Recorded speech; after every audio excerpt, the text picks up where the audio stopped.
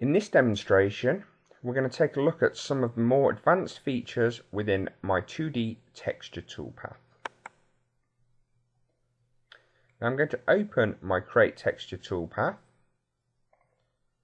and I'm going to leave this showing, and I'm going to firstly select a tool.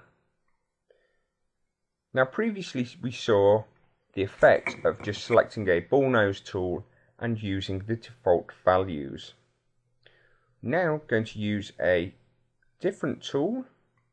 I'm going to use a 100-degree V-bit tool. I'm going to select this. I'm going to take a look at what the pattern, depth profile and drive vector are and how the values affect the way in which they work. So just to remember, by using the default values from the tool and setting up my material block to 18 millimeters and just calculating now, and I'll just resimulate this. So I'm going to right click and turn on my simulation toolbar, which is this one here, and selecting simulate the toolpath, we'll just view what our standard toolpath looks like with the set or the default values from the tool using the V-bit carving tool.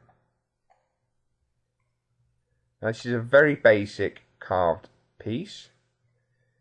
I think we'll change the material on this so we can see it more clearly. So I'm going to come to 3D graphic options. I'm going to change my simulation to a satin gold finish. Close this down so we can see the effect better. Now that's just using the standard default values from tool. If I reset my simulation block and firstly take a look at what the pattern does. Now currently we were just using a straight line. Now if I use a selected vector, come across to my 2D view, here I've created a pattern. Now this pattern can be any shape, whether it's open or closed vector. Now I'm going to set this as my pattern. I'm going to make the width and the length equal to what they currently are as I've created them. So to do this, I've just pulled up the tool settings tab, and my width is 40 millimeters and my height is 20 millimeters. So I want to make sure that they stay exactly the same within my design. And then I'm going to leave all the other settings exactly the same. And then I'm going to calculate this toolpath as it is. So what we can see is we've actually created, if we simulate, this pattern across various places across our design. Now we can change how this works or how it looks. Now to me it looks slightly too deep. So I'm going to change my start depth to 0. And because we're using a V-bit tool, I don't want it to cut in too deep. And then I'm going to recalculate and then resimulate. So it's not cutting as deep, so we get more of a scratched effect.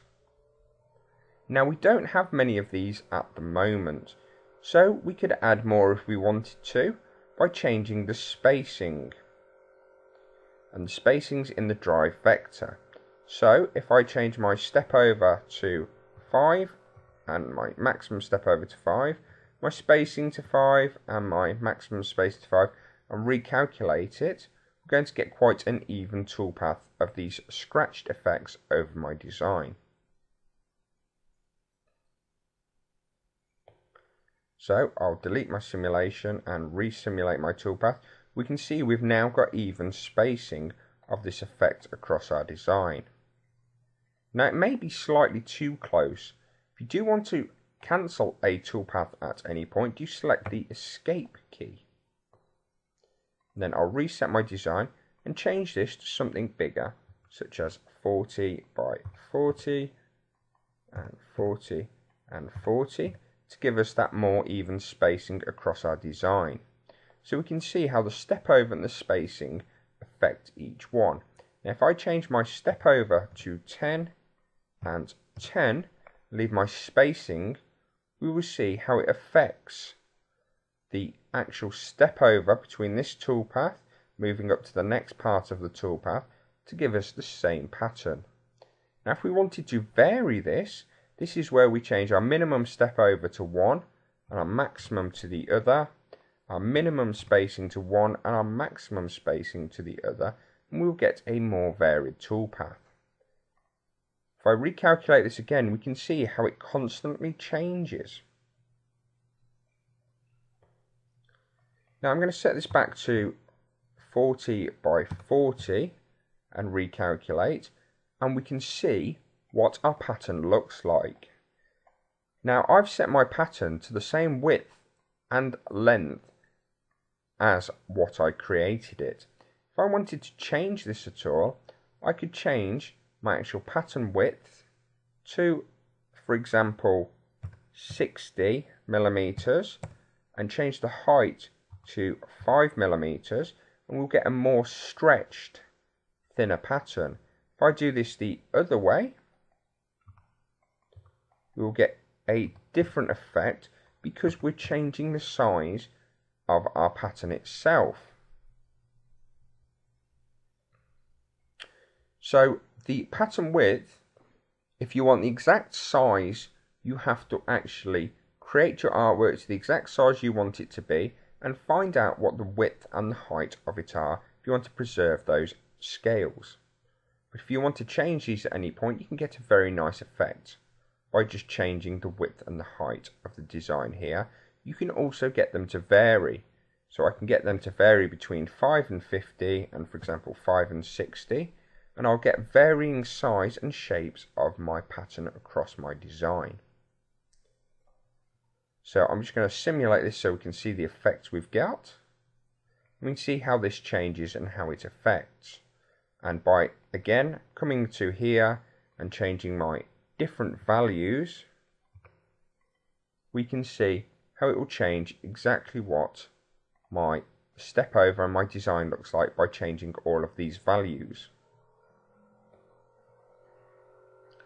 So that's working with the pattern tool and by using a selected vector as a pattern. Now, as mentioned, you can put closed or open shapes within this if you wanted to. I'm now going to go back to straight line as a pattern, and I'm going to take a look at the next part, which is going to be my depth profile. So I can either use a flat depth profile, a recessed profile, or a selected vector. I'm going to use this vector here as my depth profile, and I'm going to cut anywhere between 1 and 8 millimeters deep. I'm going to use the default values from the tool first though, and go 1 and 8 millimeters deep. And I'll change my spacing to 40, 40, 40 and 40, just so we can see the effect we're getting. So if I now simulate this, we get varying cutting depths within our work. What we will see is the varying depths in which it's now cutting at in comparison to the smooth recessed profile which it currently or previously produced. So by using that selected vector, we're changing our actual profile. Now this can change or can vary depending on how you were to create that line, whether you wanted it to wave up and down or whether you just wanted a very simple down and straight up depth profile, which I've chosen here. Now I'm going to go back and use the default values from Tool and recalculate. I'm going to make it cut much deeper to 12 and 0.5. I'm going to make the pattern length vary between 50 and 160 millimeters. My step over, I'm going to go between 10 and 30 and 10 and 30 for my spacing.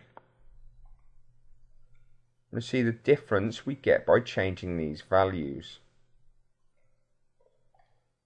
So we can see that the thinner areas been created. We've gone constantly deep because of the pattern in which we set and how it's affected our design. Now we're going to take a look at the drive vector curve.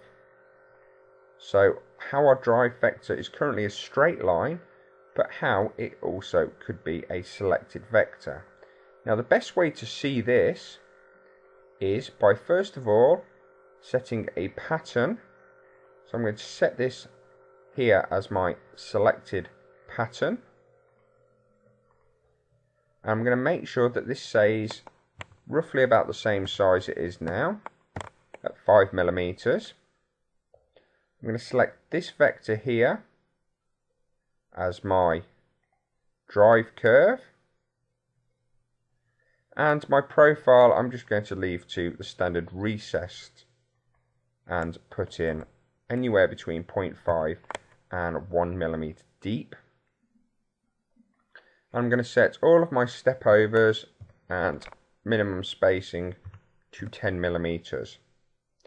Now if I come to the 3D view and calculate this, okay, we can see that our curve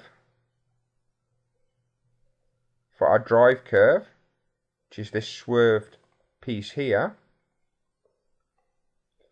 is what has been created here. So our stars are coming up in this angle here.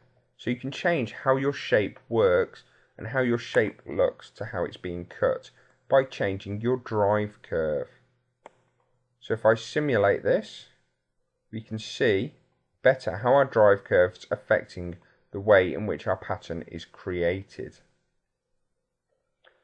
So these are the advanced features within the Texture Toolpath tab and how they're all affected between the pattern of what the actual shape you're using, whether the depth profile to what the profile of the cut in Z looks like, or your drive curve, which is how your shape or your pattern is getting transferred across your actual artwork or across the line which you've created.